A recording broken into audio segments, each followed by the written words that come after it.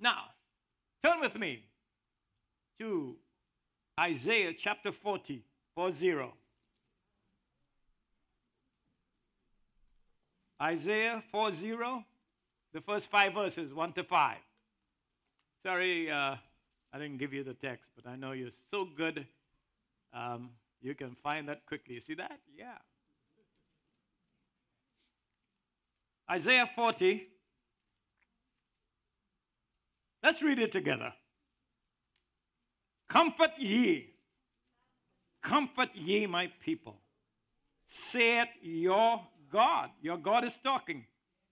Speak ye comfortably to Jerusalem, and cry unto her that her warfare is accomplished, that her iniquity is pardoned, and she had received of the Lord's hand double blessings for what she has done. Verse 4.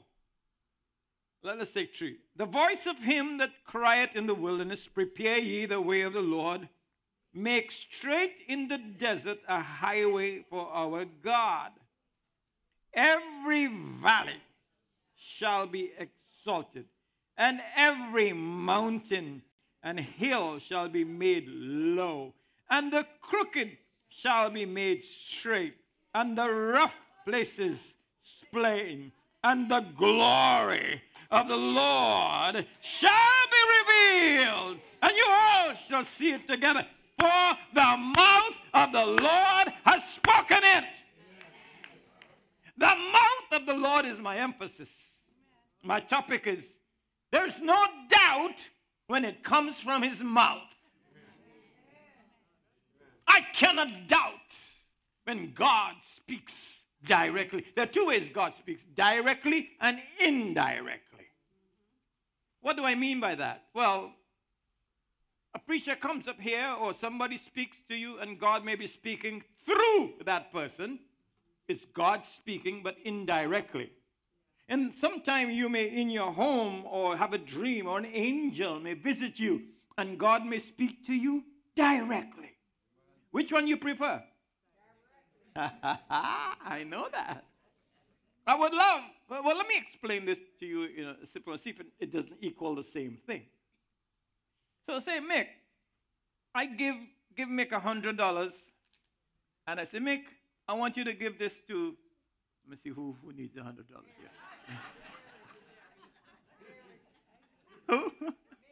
Okay, so Mick, I'm going to give you $100, and I'm going to tell you to give it to Sister Mary Barnes, and tell her that I sent it and I love her.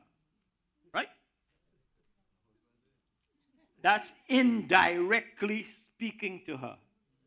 I'm using a medium, a messenger, to speak to her. Or I could go to Mary herself and say, hey, Sister Mary, here is $100. I love you and I appreciate you. Which one would you prefer? I would prefer the direct message, but the truth remains the same whether it comes through Mick or it comes from me. Amen. So when the word of God is coming to you from anybody, it is coming from the Lord, and it is the truth of the message that matters, not the person. Right. Can you give God praise? God can choose to preach, to speak to whoever he wants. My theme is the mouth of the Lord have spoken it. There are 3 things we have to watch in this passage. Who is the one speaking? Who is the one spoken to? And what is the message given? So we're going with those 3 sections of thought. Also, in these 3 sections, we will find out what is it God said. We will also find out what is it that God has done in these verses. And we will also find what God will do. So it's all about God talking, God acting, and God doing. Can I hear an amen? Hallelujah. So let's go to the word. Comfort ye, comfort ye. When God uses a word twice, it's like saying verily, verily. It's double emphasis. God is emphasizing the point of comfort. The word comfort comes from a word that is a medical term, and it means to soothe an irritation. It's a balm that when your skin or your body is irritated, this balm comes and comforts you. It brings soothing comfort. And God is saying, comfort ye, my people. I am here to bring the word of comfort to you. Why? Because some people are very uncomfortable in their lives right now. Situations are going on that's irritating you, that's frustrating you. You don't know where to turn. You don't know who to go to. You've tried the best doctors. You even tried some Ocoee men, and nobody is bringing up any answers. You read their astrology column, and there is no answer. I don't know who you're going to, but I have someone to point you to. The one who cannot fail. The one who never failed.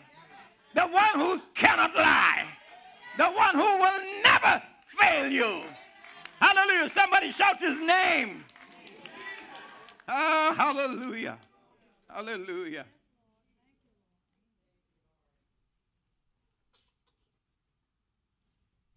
Comfort ye. Now, he's not just saying that in the Old Testament. But in the New Testament, in 2 Corinthians chapter 1, verse 3, blessed be the God, even the Father of our Lord Jesus Christ, the Father of mercies and the God of all comfort. God doesn't want you to be halfway comfort.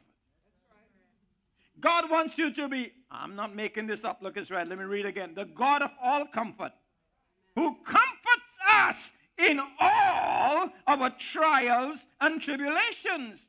That we, when we get comforted, is not to make us comfortable, that we may be able to comfort them which are in any trouble.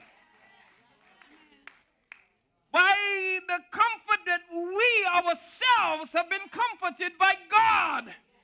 When God comforts you, is not just to make you comfortable, but to help you to comfort others with the comfort that you got from God. He's a God of all comfort. Allow me to expand on that. You have a big bedroom, but you have what's the smallest bed? A twin. And you're twisting and you're turning in the twin and you're bouncing up each other. Is it wrong to ask God for a king-size bed? You have the room. He wants you to be comfortable. You're driving an old car and it's breaking down and you're spending more money on it. Do you think God wants you to be comfortable when you're on the road and you're pressing the brakes and you know it's going to hold? He's a God of all comfort. Say all comfort. He will comfort you in the morning with your cup of coffee. Just a simple cup of coffee, and you feel so good. He is a comforting God. And so he's saying through me to you, tell my people, comfort them. Comfort them. And when he said speak comfortably, the word comfortably changes a little bit. It is to a greater degree of tenderness. That when you speak to people giving them comfort, you don't bawl behind them. Hey, you! Be comforted. You don't shout, you soothe. That's your plan, to bring a soothing word. Now, let's understand, there is a time when you will not compromise. There's a time when you have to speak the truth in love. But that's not what we're talking about now. We're talking about somebody, like I posted yesterday. You don't tell a drowning man, you don't give a lecture to a drowning man on how to swim. You save him first. You help him first. And when he's rescued, then you can give him lectures and counseling. So when you're going to help somebody, don't tell them all kind of mistakes they have made, and that's why you're in this condition, and this is why this. No. If you're going to help, help. And then talk. Then give your lecture. You're going to help me, don't lecture me first. You help me first, and then you can talk all what you want. Speak comfortably. Speak soothingly. Put some sugar in your mouth, not just in your coffee. We need some sweet tongue sometime. That's why I like this young lady, Lisa. Anybody ever talk to Lisa sing here? She has more sugar in her mouth than a can of Coca-Cola or Sprite. You just love to hear the way she comes to you. Oh, Dudu, darling, you're so nice. You're so wonderful. You're so sweet. Come on! We have to soothe the people. You don't know how irritated they've been. You don't know what brought them here. You don't know how frustrated they are. Amen. Speak comfortably to my people, because the God of all comfort wants to comfort you so that you might be able to comfort others. What else is the Lord saying? He's also saying, and I love this part, cry and tell Jerusalem, my people, that her warfare is finished. Ha, I love that. You've been fighting and fighting. You've been wrestling and wrestling. You've been holding on to things, and it's not making any sense. There is no progress. You think you're losing the battle. You felt you've lost the war. I have news for you. God is saying today that your warfare is finished. It's over. You have to take the word of God and believe it. If God said your battle plan is gone and your battle, your warfare is over, I have to take it. If God said, the mouth of the Lord has spoken. And when there should be no doubt when it comes from his mouth. And if he says your warfare is over, you stop fighting. There's a time when God will fight your battles for you. There's a time when you have to stand still and stay back and let God do the fighting. He's a warrior. He's the Lord of Sabaoth. He's the captain, the commander-in-chief of the fighting armies of heaven. He knows how to fight. He will fight your battles. Give him a chance. Back away. Back away. Give him a chance. He says your warfare is over. It's finished. No more battles. No more wrestling. No more struggling. Just rest. Take a break. Because he's going to break the chains. Hallelujah. What else is he saying? He said, tell her her iniquity is pardoned. Now, watch this word pardon. It's different from being forgiven. You know, the president has pardoning power. Either at the end of the term or during his term, he has the power to pardon a criminal. Every community can say, well, look, we forgive the man for what he's done. And there are times when we have to make sure that we're not just forgiving somebody for what they have done to us, but pardon them. If God have pardoned you, if God have thrown it out of your records and said you're free to walk again, you should be also able to pardon somebody. When you pardon somebody, you don't hold it against them. You don't say, you know, I forgive you, but I won't forget you. It has to be fully 100% godly pardoning. So tell Jerusalem, I have pardoned her and not just forgiven her. Now, this is a confusing statement, but it's not in the original. For she had received of the Lord's hand double for all her sins. What it really means, and you can check it out anywhere and anytime, is that because I have punished her, because like Job, she suffered, I will give her a double blessing in the end.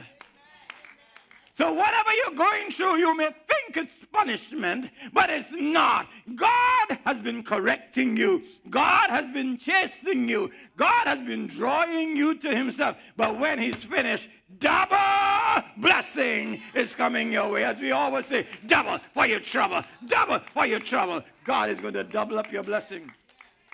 You're expecting one promotion, you might get 2 levels of promotion. You're trying to buy 1 house, you may end up with 2. God may give you an extra car. You never know. When he says double, he means double. We have a thing back home called doubles. I don't know if you eat doubles.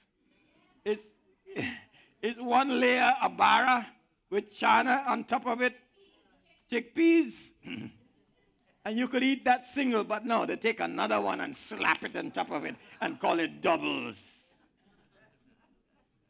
God's going to give you double. Say that with me. God's going to give me double. Hallelujah, because he cannot lie. No doubt when it comes from his mouth, don't doubt the Lord. Let faith arise. Let faith arise. Hallelujah. So that's what he said. Now let's see what he will do. In verse 4, he's talking about the journey. Every valley shall be exalted. I don't know about you, but I've been in the valley many times. Yea, though I walk through the valley. Every sheep must walk in that valley. The shepherd, though I walk through the valley of the shadow, not substance, the shadow, it looks deadly. It looks harmful. It looks scary. It looks frightening. But yeah. Although I walk through the valley of the shadows of death, I will fear no evil. No evil. Because the Lord is with me. How many of you are sure the Lord is with you today? Well, I have more news for you. He's not only with you, he's in you. He's not only in you, he's above you. He's not only above you, he's beneath you, underneath are the everlasting arms of God. He's not only up, he's behind you. He's in front of you. He's on your right side, on your left side. You are surrounded by the presence of God. Hallelujah. And he will lift up those valleys. And you see them high mountains you cannot climb? He will lower them on those hills. What he's going to do? He is going to give you level grounds to walk on. He's going to level the ground for you tomorrow. And you see this yo-yo? This yo-yo up and down walk, he's going to stop it. The mouth of the Lord has spoken it. So that's one thing he's going to do. The second thing is he will make the crooked path straight. You see, anything like this is of the serpent. This is how a serpent moves. Crooked. And sometimes we end up in a path that we chose but didn't know how it will end. And so all the crooked paths, God said he will make them straight. Straight. And you will not have to worry if you're going on the right road. You know, somebody said, it's only a bend, it's not the end. Well, you will no longer be confused as you go around these bends and you're uncertain about what tomorrow brings. He's going to make the road so straight you can see miles ahead. He wants to give you clarity about your tomorrow. He wants to make sure that you understand his plans. I know the plans I have for you, says the Lord. I have plans to prosper you. I have plans to give you a good future, not to harm you. You know why we get harmed? It's because we made our own plans and we followed them ourselves. And we end up on a dead-end street. Not only will he lift up the valleys and lower the mountain, give you level ground, not only will he make the crooked paths straight, but there will be no more meandering. There will be no more zigzag. You're not moving from one side to the next side. You'll be walking straight. And hear this. A straight man can walk on a crooked road. But a crooked man can't walk on a straight road. So to walk on a straight road, you got to be straight. And I mean straight in every way. Third thing that he will do, he said, and I will make the rough places smooth. Palestine is full of rocks. Even on the roads, there are many, many pebbles, stones, sharp rocks. They had no bulldozers to clear them then. But God said, I'll be your bulldozer. I will clear your path from the rocks so that you don't stumble. When you walk in the dark, you will not stumble.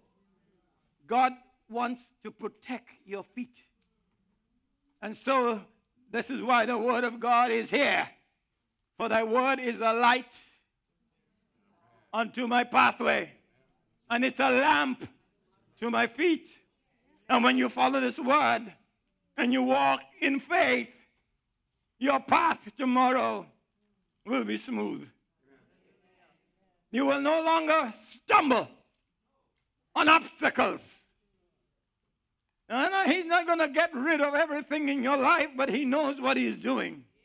I will believe the promises of God, and I will take them to my heart. By the mouth of the Lord has spoken it.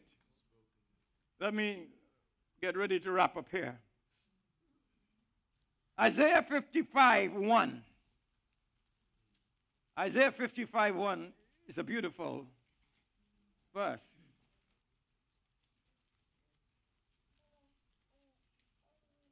Make that 55:11, put the next one to it.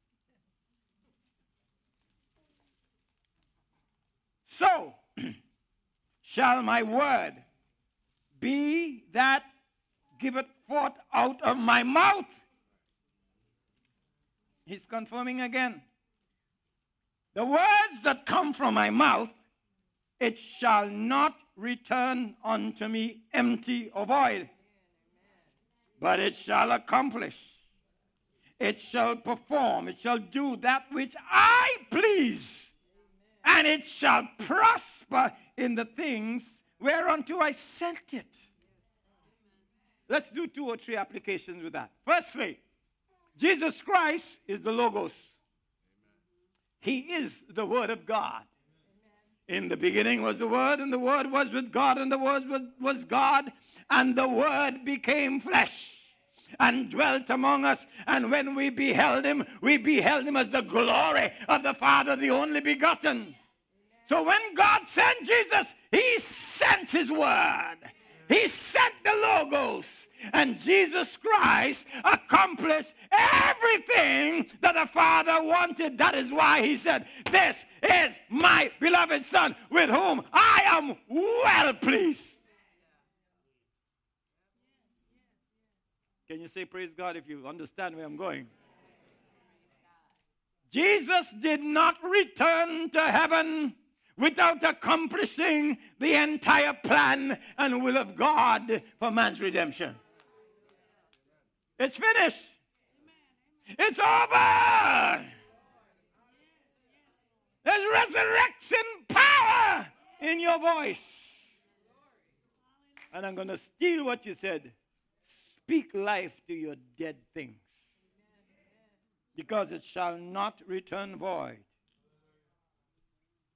The mouth of the Lord has spoken it. I'm wrapping up here. In Genesis,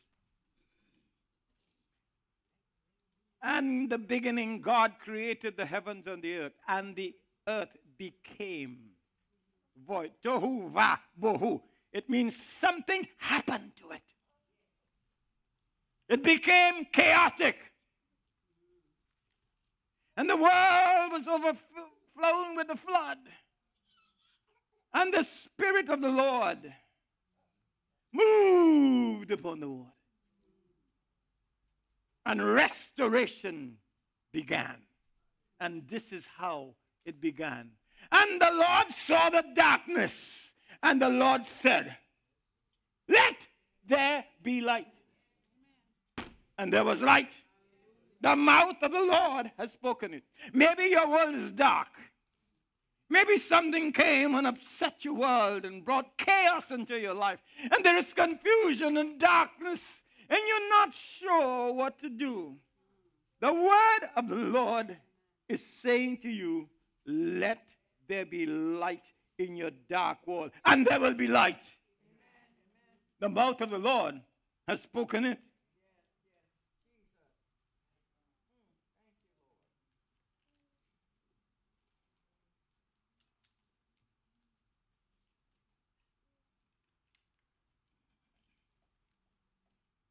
There is no doubt. Should be no doubt when it comes from the Lord's mouth. My last scripture to you is, man shall not live by bread alone. I don't care how nice your Wonder Bread is and how good it tastes with cheese and peanut butter.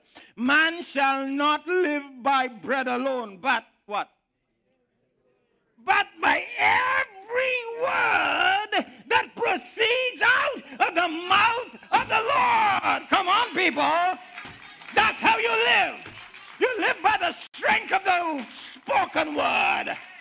When he speaks a word into your life, you see, we have the logos. Then we had the written word. Then we had the rhema, the spoken word. What is that? There are times when you will hear the word, it means nothing to you. There are times when you hear the simple verse that you heard all the time, repeatedly, something dramatically seizes you. The Spirit of the Lord takes that word and applies it to your heart. You feel something strong inside, and you say, aha, that's for me. I can feel it. That's the rhema. And I pray that you will live and not die. I pray that the word of the God will be your source and your strength. For man shall not live by bread alone. I've seen healthy people die. I've seen young people die. Man shall not live by bread alone, but by every word. If you take this word and ingest it and make it your food for your soul, you will not only live in time, but you will live for eternity. There is no doubt when it comes from God's mouth. Can I hear an amen from somebody? Are you feeling comforted? Do you feel God has spoken to you in such a way that you're leaving this place better, stronger, more encouraged, ready to serve God come what may? Hallelujah.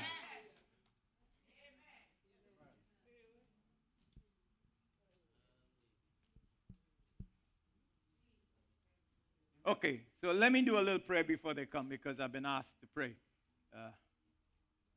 First, I want to pray for you.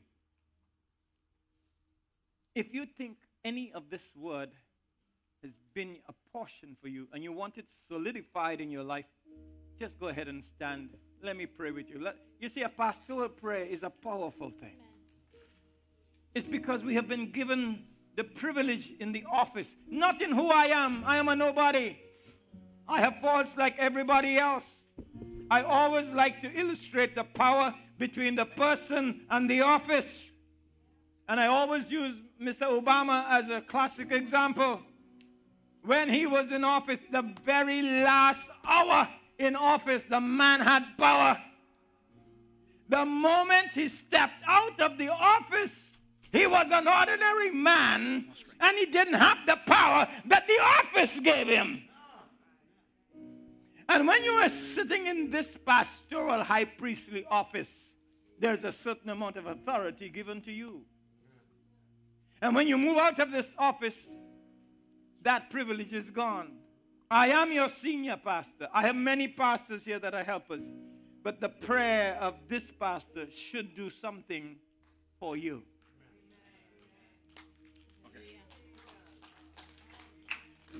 Lord, in Jesus' name, your servant and your servants here humble ourselves before you.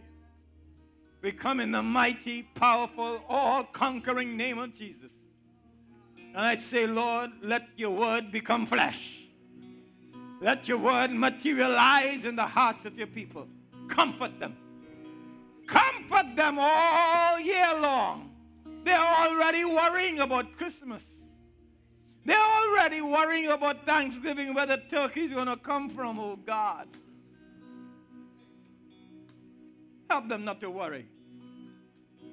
Comfort. Let them know their sins have been forgiven and pardoned. Let them know the warfare is ended. And they don't have to fight anymore. Thank you, Lord. Thank you. Let them know that every valley shall be lifted up and every mountain shall be brought low. Let them know their future walk and journey is smooth. Let them know, oh God, from your word, let this word repeat itself in their hearts. For the mouth of the Lord has spoken. Hallelujah. We pray for Sister Noreen's dad, Lionel Prince. Lord, that you will have your way in his life. Wherever he's at right now, you will touch him. In Jesus' name. In Jesus' name. Lord, we pray for the Singh's family, their daughter who was in the army. Whatever's going on in her life, we destroy it. We come against the forces that threaten her. And Lord, in Jesus' name, we set her free by the power of Jesus' name. We pray for Sister Janice this morning, who is not well. Yes, Lord. You will touch her, Lord, and you will help her. And all the others whose heart are crying out to you, cry, Jerusalem, cry! For the Lord's ear is not deaf, it's not heavy. He will hear you. In Jesus' name, Lord, I pronounce a blessing upon this people. I pronounce a blessing upon your servants, your ministers, and those who are here and those who are not here. In Jesus' conquering name. The people of God believe and say, Amen. Say, Amen. Amen. Amen. Pastor Praise the Watson. Lord.